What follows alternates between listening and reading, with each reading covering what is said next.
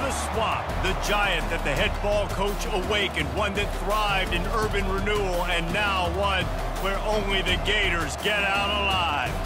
There's nothing quite like a great rivalry matchup in college football.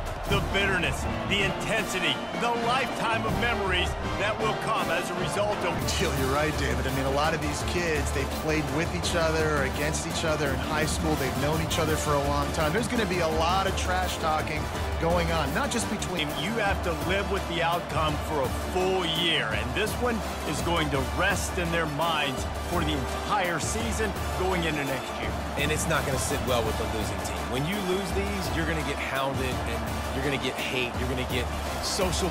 Morgantown, West Virginia, home to the Mountaineers and a fan base that has been, shall we say, preparing since... That's why practice is so important, guys. You can tell that this team was locked in way back earlier in the week. They watched the film. They got good looks in practice. Technical, workmanlike effort from this team. No frills, just get the job done and get the win. I love when you describe my teams. Hedges, Sanford Stadium in Athens, Georgia, home to the Georgia Bulldogs. They've had a little chicken, they've had a little drink, and friends, it's time once again. That went to different schools, Jesse. You can feel it. David, you're absolutely right. And I wonder, because it was a rivalry game, did the losing team get a little overhyped? It just looked like they were pressing too much in this. They say every game counts the same in the standings, and that is true, but there are some games that no matter what the coaches say, they just mean a little more, and they hurt a little more if you lose. They do, and that's a fact, and every player will tell you that. There are some games that are highlighted before the season that... Went ahead.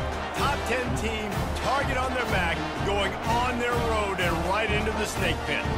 As we'll see the number 8 team in the country, the Notre Dame Fighting Irish, taking on the 24th ranked team in the land, the Texas A&M Aggies. For EA Sports College Football. Present themselves. How are they going to handle it? Great job handling a close game, executing down the stretch like they needed to.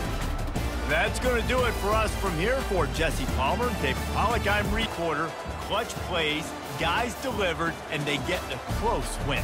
Yeah, Reese, big-time players make big plays in big games, and that's what happened in this circumstance.